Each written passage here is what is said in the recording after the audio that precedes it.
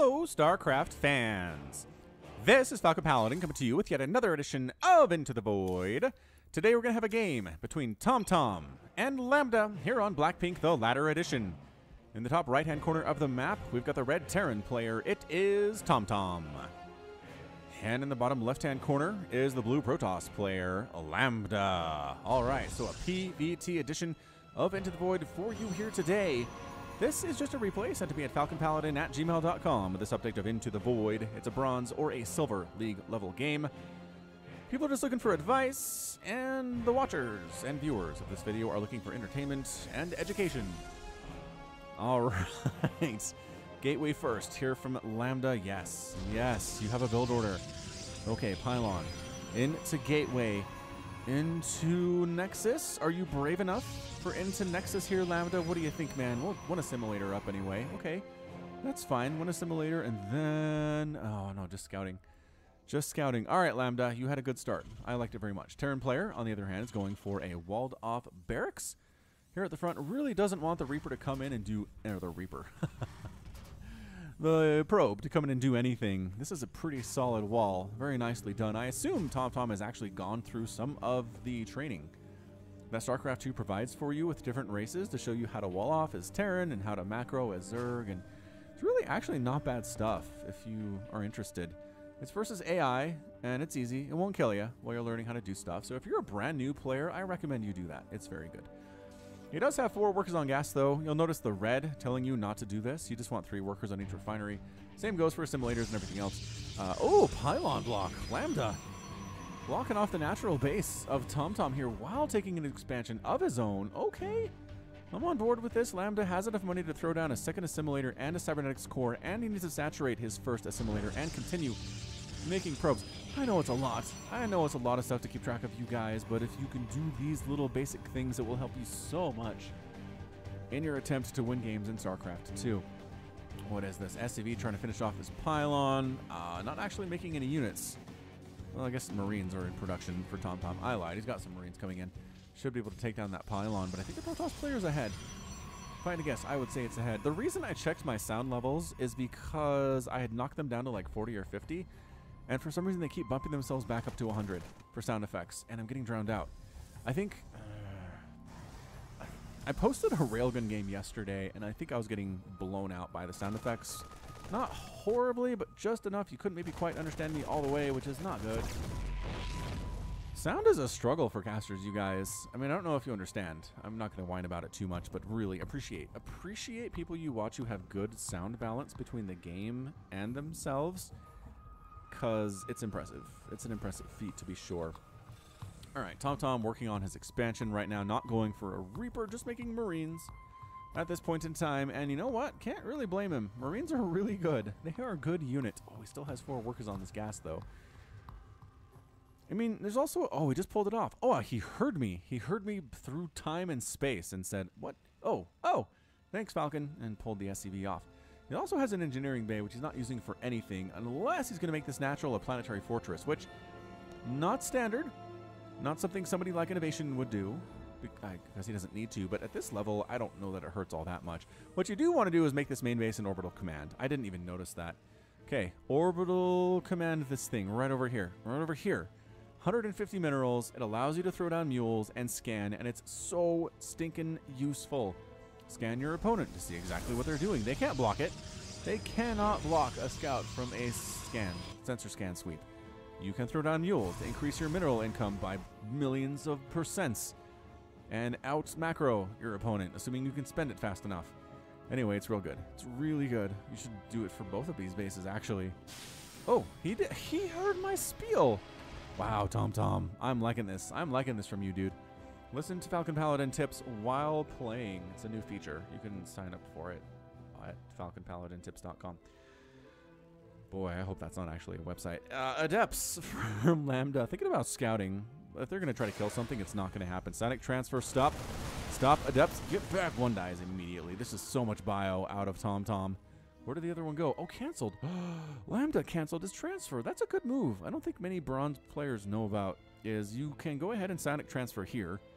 Creates an invulnerable shade you can scout with, but at the end of 11 seconds, it will bring your actual adept to where the shade is. Now, in a situation where you might have your shade pull you into the main base, you're trapped and dead because there's so much stuff here. Lambda recognized that, canceled the psionic transfer shade, and then the adept stayed where she was and didn't die. I like it. I like it so much. Okay, so adept goes home, says this is a really big bioforce, actually, out of tomtom. And it is. Tomtom's been keeping on top of his money, yo.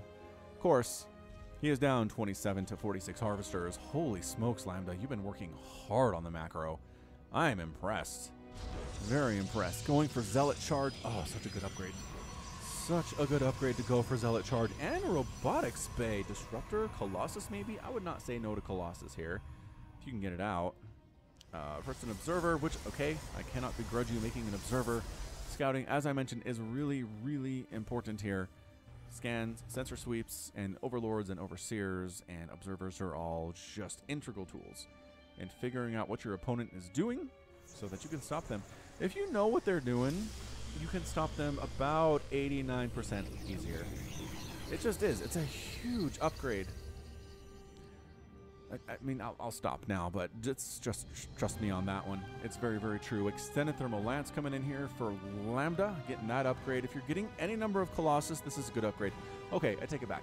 If you're making one Colossus, you don't need to get this upgrade. That's fair. But 2 or more. I would say 2 or more. Get Extended Thermal Lance. It just increases the utility of the Colossus by, again, a big number. I'd give it a 48.3% increase to effectiveness. Double Engineering Bay, working on double upgrades. Gives tomtom. I'm liking this from him. The only thing I would say is Medivacs. Make a starport and get Medivacs. That increases the effectiveness of your bio by about 79%. Yes, I have a lot of percentages that I'm pulling out of my face and my brain right now that are not actually real, but you get the point. You get the point. There are things you can do to increase your chances of winning, and getting Medivacs for your bio is one of them. I promise. Lambda also getting a Templar Archives because he knows that Storm is super good against bio.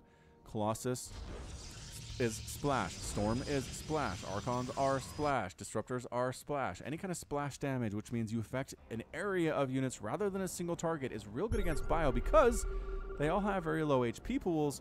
They do a ton of damage, and single targeting these guys down means the rest of his buddies will kill you before you can do much. Warpin of, oh, Charge Lot. Charge Lot Warpin. I'm liking this.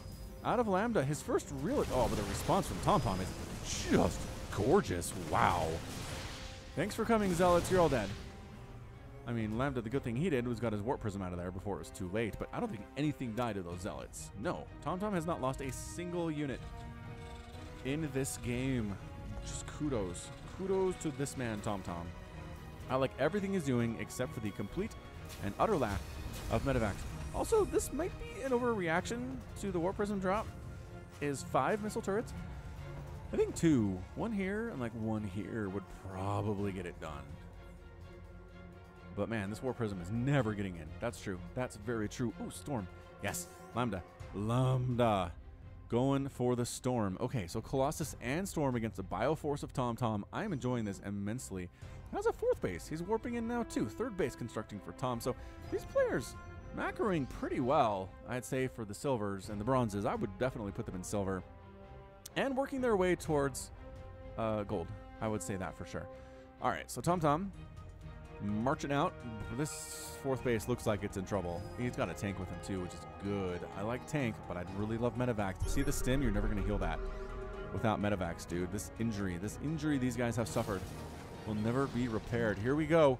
Coming on in here. Colossus and Adepts and Stalkers. Pretty good, actually, here. Trying to pull it into the tank fire. Look at tomtom microing. No, don't get on top of him, though. No, Colossus 1 goes down. Colossus 2 almost down, but all the bio is almost gone here for Tom. Only 2 Marauders remain and a single tank. Yeah, that was scary. That was really scary for a second for both of those players.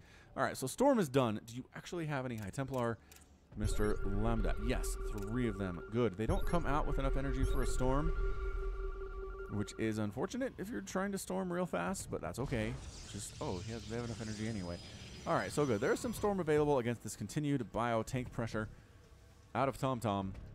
Warp Prism hasn't tried to go back in, which is probably a good thing. And if I was tomtom, set up the tanks in range of this Nexus.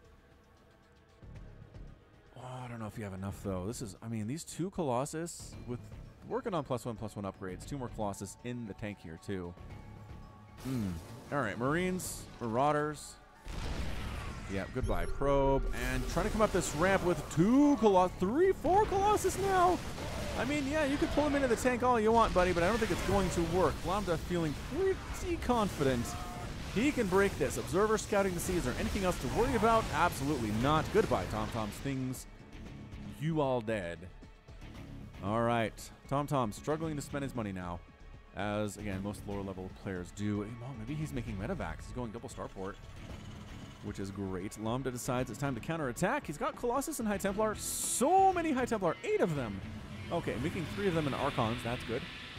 I'm liking this. I'm liking this a lot. I'd like to see... Okay, Lambda's floating 3,900, 4,000 minerals. Just warp in 1,000,000 zealots. Just do it. All these warp gates are on cooldown. You have the supply available to do it. Warp them in here. Let them catch up to the rest of your army. A huge group of zealots would be really good. You have 9 warp gates. 9 zealots. Okay, you're making a couple. That's good. That's pretty fantastic. Are they coming? Yep, more zealots, more High Templar. This might be overbuilding casters. Casters are, by definition, support units. They're there to support the beefy stuff that's actually doing the fighting. If you just go straight spellcaster, they just all die. So, I mean, it's not what Lambda is doing. He's just leaning that way a little bit. This is a lot of tier 3 stuff, guys. This is Colossus, Immortals, Archons, High Templar. All of this is tier 3. And what we've got for TomTom is Marines, Marauders, and tanks. And generally that's okay, but he doesn't have enough of it, I don't feel like. Also, again, I mentioned no medevacs. I did. However, he's reactoring both of these starports. I could see him double pumping medevacs starting now, and by golly, Vikings. All right, Vikings it is. Sure, you're going to kill the Colossus with a huge number of Vikings, but what about the Archons and the Zealots and the High Templar and the Immortals? What do you do with them? The answer is nothing. The Vikings can't help in that situation. TomTom is sneaking a 4th base down here, which, if you were scouting a little bit better, Lambda, you would know that was happening. Lambda expanding up the left side here, too. This is not bad. This is really not a bad case of Into the Void. Additional Colossus here for Lambda. He, again, might be over-making Colossus. Now, here's the thing. Any good Terran player worth his salt will know that Vikings are great against Colossus. They can hit them for one thing, and they do bonus damage versus armored big stuff, which is what a Colossus is. Are we scouting this yet? No, you're so close to being able to shut down this 4th base if you just knew it was there. But you don't. Okay, so +1/+1 is done for Lambda, working on +2/+2. TomTom working on +3/+3 at 12.5 minutes. That is some good upgrade timing for TomTom. I'm actually impressed with that. Oh, has he made all of his bases orbital commands too? TomTom. All right, working on it. Here we go. Engaging on this ramp, high ground. The storms, though. Oh, the storms on everything. Archon's cleaning up what is remaining here. Good against the Vikings, too. And suddenly, it's 174 to 71 total supply. Lambda just cleaning up here. He can pretty much do whatever he wants now. That Storm Archon Colossus attack just ripped apart everything TomTom had going for him. TomTom gonna lose this natural base. Send some zealots to the 3rd base too. Lambda splitting his forces, man. That's pretty good stuff. That is pretty good stuff. 47 SCVs have been killed so far. I think that's it. I mean, TomTom has somebody to do stuff, but making Marines and a tank, and it's just going to kind of trickle out of here just a little bit at a time. Lambda feels brave enough to come right up this ramp. And why not? There's a big storm on the small units that are remaining. Tank doesn't get into siege mode, making some medevacs after everybody's dead. Oh, medevacs. There's nothing for you to heal anymore. Yeah, that's going to be all she wrote. Lambda's your winner. With pretty darn good macro, too. There's a good game out of TomTom. Lambda is victorious. TomTom defeated. And Lambda wants to stick around and kill stuff, presumably for the XP. No, just kidding. Decides not to stick around for the XP. So, all right. Recommendations for TomTom. More harassment. The early attack that you had was good, but Liberator harassment, drop harassment. You can't just do one attack in 14 minutes and hope it's enough to win the game. You just can't. Your Protoss player is going to tech up to tier 3 like this and roll you. Again, I think this just came down to a matter of who made more stuff. Obviously, the army supply was vastly different. Lambda also had this very expensive tier 3 stuff going on. How many Archons? 5 Archons at the end of the game. How many Colossus? 4 Colossus, 3 High Templar. Immortal that had 13 kills. Yep, this is how you do. This is how you do against Terran, Protoss. Take notes. Take notes is what I say. All right, so that's going to be it from me. This has been Falcon Paladin with yet another edition of Into the Void. Go ahead and hit that like button. Hit that subscribe if you like what you saw and what you heard today. You can also catch me on Twitter, Facebook, and Patreon, all at /Falcon Paladin. And until next time, as always, thank you so much for watching, and you take care of yourself. Broken and ashamed by what you have done. There is no redemption, and so you must run. And it's taken your heart and broken your soul. You cannot go back until you're made whole.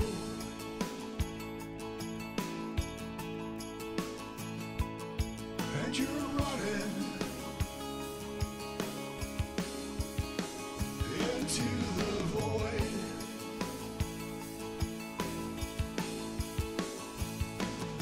You go searching into the void to find a place you can live, a place you can love. Is it just an illusion? When push comes to shove,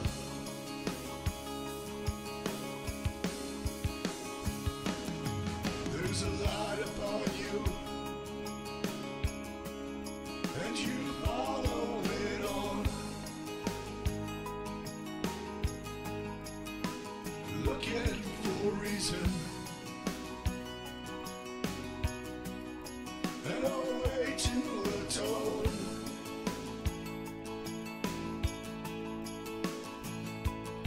All around you,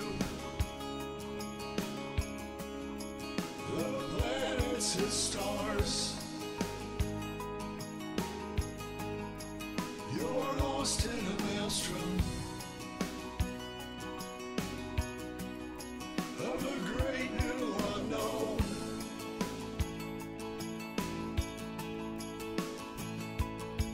And you're running into the void.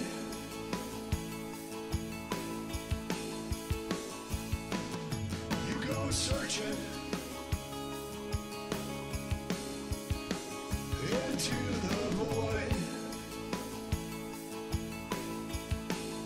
to find a place you can live, a place you can love. Is it just an illusion? When push comes to shove,